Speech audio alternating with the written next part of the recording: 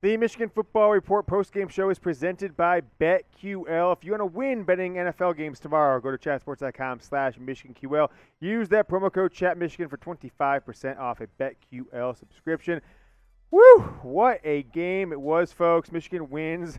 They're 6-0. I'm feeling good. I want to hear your one-word reaction to the Michigan 32-29 win at Nebraska versus the Cornhuskers. It felt so good to see Scott Frost just in shambles at the end of the game. I guess my word of reaction is relieved because I kind of felt really good heading into the halftime.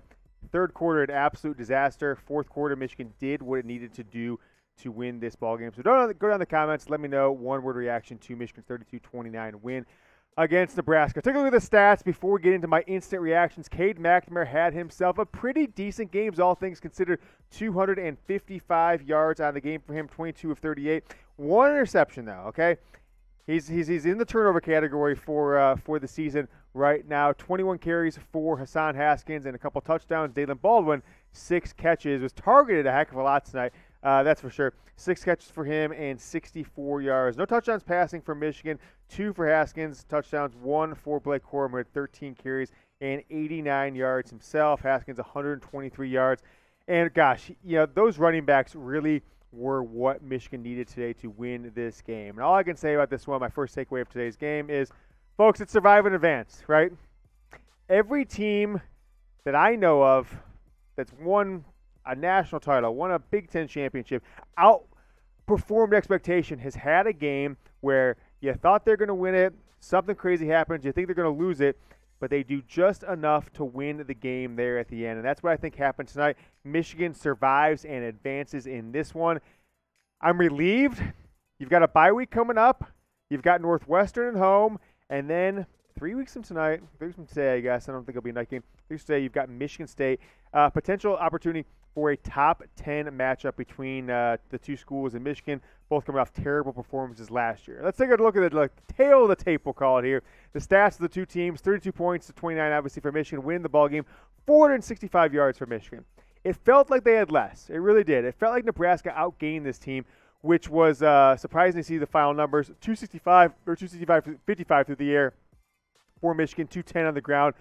At the end of the day, it came down to turnovers, right? Nebraska had a very costly fumble in the last 5 minutes of the game. Adrian Martinez trying to get extra yards, and he fumbled the ball. He was stripped of the ball. Michigan recovered it. They probably should have tried a little harder to go for a touchdown, there at the end, but got the field goal. How about the performance of Jake Moody? I'm going to talk about him more in a video coming up tomorrow, my Michigan Football Overreaction Sunday video. But, folks, 911 almost had to be called. I almost had a heart attack. I'm an old man. And, gosh, this was a crazy game because I watched the first half at home, feeling good, up 13-0. By the time I did my little selfie halftime show and got into the office here, 10, 12-minute drive, Nebraska had already scored a touchdown. And then Nebraska puts 22 points on Michigan in the third quarter. Jim Harbaugh goes for kind of an inexplainable two-point conversion in there. I had a heart attack. And then Michigan kicks the field goal. They strip the ball. They kick another field goal. And they end up winning this game. Pretty interesting comment. Cade McNamara was on with ABC at the end of the game. And we're trying to paraphrase here because we're trying to get the show out to you guys as fast as possible. He basically said, I've been here for a few years in Michigan. Past Michigan teams on the road would lose this game. And he's basically talking about the fact that Michigan under Jim Harbaugh, the Michigan teams you and I know, we watch every game. I haven't missed a snap from Michigan football snap in 20 years at this point. Maybe I miss a snap here or there. But he's right.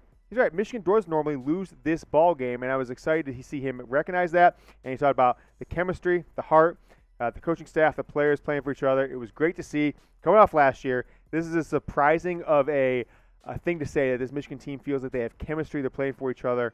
It's one of the more surprising things I've said on this show, that's for sure, in a long time. So I saw someone tweet this at me. Interesting question I want to pose to you, the Michigan Football Report post-game viewer. Did Michigan win this game, or did Nebraska lose this game? Look, it's just us, okay? Just us. I'm going to whisper it here. Don't tell anybody. It doesn't matter. Producer Brett in my ear, doesn't matter. But Nebraska lost this game, okay? That fumble for Adrian Martinez, what was he doing there? I'll talk about that here in a second.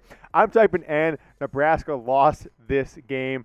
But let me know what you guys think down below in the comments, right? That fumble by Adrian Martinez, that sums up his Nebraska career in one play, right? He makes a lot of good plays, and he made a lot of good plays tonight. And he surprised me because I thought Michigan had him figured out in the first half. I thought they actually killed Nebraska's spirits really right out of the start of the gate when they stopped him on that second down, third down, then that fourth down play where they were trying to go for it. But this fumble summarizes Adrian Martinez's career. Had the opportunity to get a victory against a top 10 team at home, and we'll see. So we'll see what comes of this Nebraska team going forward. But I want to tell you guys about BetQL, folks. If you follow BetQL, if you watch the show in the past, you've seen me talk about BetQL for the last month or so. Chatsports.com/MichiganQL. It is a wonderful app, an awesome website, subscription service, $15 a month for college, $20 a month for college and NFL, or just $15 a month for college. If you would have followed their picks on this game, you would have gone 5-1. Michigan covering the spread, 2-star bet. Michigan covering the money line, 3-star bet. The over, 4-star bet. Michigan first half. Michigan money line first half, and the first half over they lost. So 5-1 if you would have followed their bets. Jetsports.com/MichiganUL. I'll put it in the comments. I'll put it down in the description. Hit that link. Download their app. Check them out. If you like them, get a subscription. You'll probably start winning your bets. I love betting on football. I'm putting 5 games on the NFL, which I'll talk to you guys here in a little bit. But go get started with BetQL. Chatsports.com/MichiganQL. My second takeaway from tonight's game is what happened to the defense in the third quarter. I want to give Scott Frost and this Nebraska offense some credit. They played well. They had a lot of really good play calls, especially, guys, right out of the gate. I mean, I got to say especially, I was trying to think of a couple plays. I'm like, they had a lot of good plays. I can't even give in especially. Yeah, I mean, the running back wheel route they had, those 2 tight ends going left and left Aiden Hutchinson on an island. The defense really struggled in the third quarter, but what was good to see is they recovered in the third quarter, right? Nebraska scores 22 points in the third quarter, only gets that 1 touchdown in the fourth quarter. So Mike McDonald's defense is going to have to perform a lot better moving forward if you're going to beat the likes of a top 5 Penn State team that won today, an Ohio State team that in another week or two, they'll probably be in the top 5. You've got Michigan State, who will be a top 10 team most likely tomorrow. You're going on the road to play them in 3 weeks. So this team, if you want to go undefeated, if you want to even go to November undefeated, you're going to have to have a better performance than tonight. But some great plays. Daxton Hill with an interception. The strip there at the end, Adrian Martinez. So they came through when it counted, but a pretty tough third quarter for this team. I want to ask you guys, though, to subscribe to the channel, youtube.com/MichiganTV. We're getting close. We're getting close to catching the Michigan podcast. Steve D, he's about 300 or so subscribers ahead of us. We're going to do it with you guys. I said nothing against him, but he's the largest podcast YouTube show for Michigan football out there as far as subscribers. I think we passed him last year. Somebody passed over the summer. Whatever. We're going to get him, you and me. If you subscribe to both channels, that's fine. I'm sure he puts out good content. Make sure you subscribe to this one. We're putting out more Michigan football videos than any single media outlet in the history of the planet. YouTube.com/MichiganTV. All right, number 3, Cade McNamara. I was bipolar on Cade all night, right?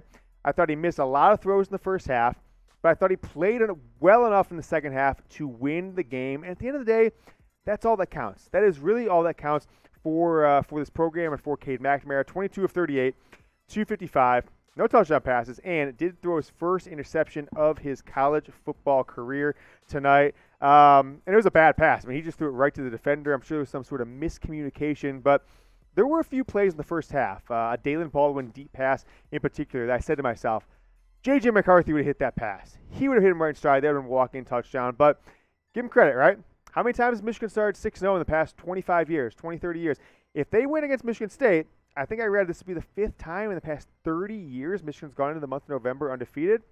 That would be pretty impressive if they get that victory on the road at a Michigan State team that's just looking better and better as the weeks go by. A very surprising performance from them all season long. But Josh Gattis, I've been saying this for weeks. I still think he's kind of a bum, but he got the win tonight.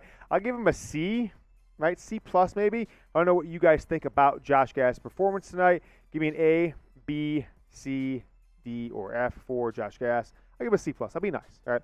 Those some really challenging, really confusing calls in the red zone in particular. But when everything counted at the end of the day, they got the victory. He counted on Jake Moody kicking all his field goals, but I'm giving him a C plus. All right, let's talk about Cade McNamara a little more. Reminds me of Craig Krenzel. I saw some people on Twitter saying that Jim Harbaugh, he's trying to switch his offense. They're playing trestle ball, and I'm like, Cade McNamara watching him play today, he reminds me of Craig Krenzel. He hits a couple of passes per game that you maybe don't expect him to hit. He underthrows some passes, but he doesn't make mistakes. Made one tonight, okay. But Craig Krenzel won a national title, right? Craig Krenzel went 2-1 against Michigan. Craig Krenzel got Ohio State to a top 5 victory his second year after that in 2003 after they won the national title in 2002. So you can do a lot worse than Craig Krenzel. If that's what Michigan gets, I'd probably be happy with that for this year, that let him and J.J. McCarthy battle it out in the offseason. But I was pleasantly surprised by Cade tonight. When it counted, he made the plays, he made the throws he needed to get a victory in a very excited and rowdy atmosphere in a game that seemed like he said, Michigan was about to lose, about to just crumble and take a loss against a 3-3 at that time Nebraska football team. So one more time though, guys, let me know your one-word reaction. As I said, my one reaction is relieve. I think I said, maybe I said surprise. Relieve, I think is what I said earlier in the show. Let me know what yours are. Go down. Let's get the comment section rolling this game. Just let me know what you feel about this team. Let me know what you think about this game. Tell me if you spiked a football and knocked something over like I did. If you smacked a beer across, you took a beer can and crushed it against your head. Let me know how you're feeling this game. Get down in the comments and light them up. Michigan gets the win, so keep it positive. But, we all go through the same amount of emotions in this game. You went through the same ones that I went to. A lot of highs, a lot of lows. All right, number 4, the white pants suck. Get rid of them. They're terrible to look at, and frankly, they're bad luck. They are bad luck. Why do you keep going back? It's like, hey, honey, we've had a terrible marriage. We're cheating on each other. We fight all the time. But let's take another honeymoon like we did to Cabo back in '87 where we got in a huge fight then. That's the white pants, okay? They're the Cabo honeymoon that we fought about the whole time 25 years ago. Now we're trying to save the marriage by having a kid in our mid-40s. Just stop it with the white pants. It's a disaster. They look ugly. They play ugly in them. And Jim Harbaugh, that's your ex-wife. Get past her. Quit texting her at 3 in the morning. I miss you. Your current wife, the blue pants, are sitting right here. Just curl over. Give her one of these. Give her one of these. A little spoon in the action. Okay. Quit with the white pants. They are a disaster. Stick to the blue pants. Stick to the maize pants. Whatever it is, the white pants, absolute disaster. They're bad luck. They look bad. I don't want to see them anymore. Thank you. I got producer in my ear saying, okay, that's enough. That's enough. That's enough, James. Just move on, okay? My NFL picks for tomorrow. If you watch this Sunday, here's my picks for tomorrow. Watch on Saturday night. You get an early jump on them. Vikings -9 at the Lions. I think they're going to crush the Lions. Texans, I think they're going to cover that 10-point spread. They looked terrible last week. I don't think the other one's got it. Denver, Pittsburgh, under 39.5. One of the lowest unders I've seen in the NFL this year so far. Eagles +3.5 versus the Panthers at the Panthers. And then the Titans, I think they're going to take advantage of Urban Meyer and the 1, 2, 3 grind. That whole thing, that's going to either go really good for them or really bad. I'm picking really bad. And if you guys want to bet games, if you're in the state of Michigan and a few other states, the states that have legal gambling with BetMGM, you can get the BetQL service for free for a year just by signing up and making your first deposit with BetMGM and then making a $10 bet. So go to chatsports.com/MichiganMGM. Comment will also be down in the description and the comments. Click that link, go to it, put your first deposit down with BetMGM. Choose your state, get an account with BetMGM. $10 in, and then make your first $10 bet. You'll get an email from BetQL with a 1-year subscription for free. Make sure to take advantage of that offer. Win your bets with MGM. And heck, I'm on a pretty good run, 7-3 over the last 2 weeks, only using BetQL as my picks. So use the app, win money, get going with BetMGM as well. All right, number 5. It's 3 weeks away, but I don't think this Northwestern team in 2 weeks will pose much of a threat at home. Maybe I could be wrong. Right? Could be a little classic look-ahead game. Michigan gets stunned. I doubt it. We'll see. But you got to beat Michigan State. After last year's loss, one of the 2 or 3 most inexplicable losses in the past 40 years of Michigan football, you cannot lose to them on the road. That would mean Jim Harbaugh has a losing record against Michigan State in 7 years. He's 3-3 now. Go to 3-4 against them. That means they'll cement themselves, if they're still undefeated, as a top 5, 6, 7 team in the country, right in the thick of the national title race. And it means that they'll, frankly, if you look at their recruiting lately, they'll have 2 wins straight against Michigan. They'll be the kings of the state. This is a must-win game. This is a absolute must-win game. And if they win it, man, 8-0, folks, would sound so good heading into November. It rarely happens for a Michigan football team. 2016 it happened. Prior to that, 2006? Prior to that, I can't. 2000. No, lost in 2000. I don't know. 97 might be the one prior to that. So 8-0 would feel great. It would sound great. I'd love to see it. and we'll see what they get. 3 weeks in sight will be the game. One of the more pivotal games in this rivalry in a long time. All right, we'll be back tomorrow with Michigan football Overreaction Sunday. We're going to think about all the crazy things you guys are saying on Twitter and on the internet, and we're going to overreact along with you. So make sure you subscribe to the channel. It's youtube.com/MichiganTV. Until tomorrow, go Blue.